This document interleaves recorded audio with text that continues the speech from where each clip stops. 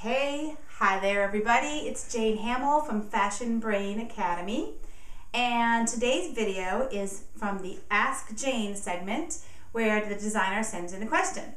So the question today is from Andy from Washington DC, and he says, Jane, could you please suggest a good place to get labels for my new line of menswear?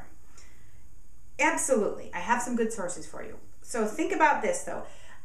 When you're ordering labels, like a lot of things, you get a price break when you order in quantity. And the price break is sometimes so dramatic that we get excited and we want to order 5,000 labels, 3,000 labels, that kind of thing.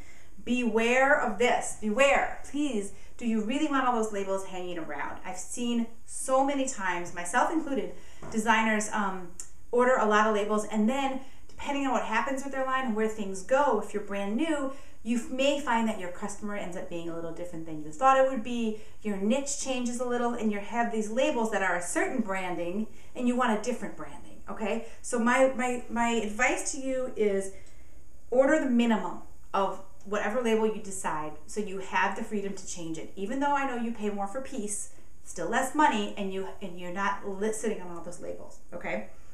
So if you want to go for bigger quantities on round 2 of your labels, go for it, all right? But just take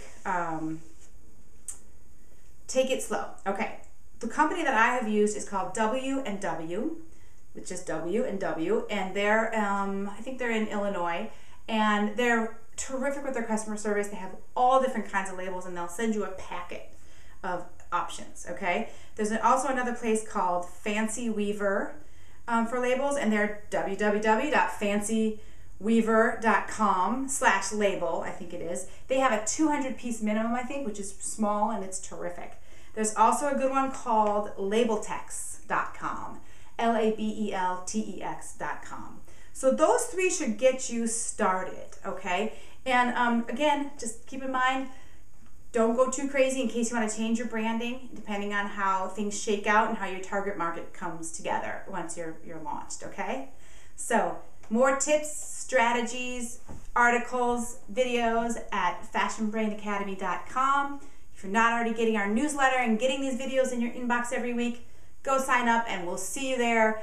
Thanks again. Have a great day.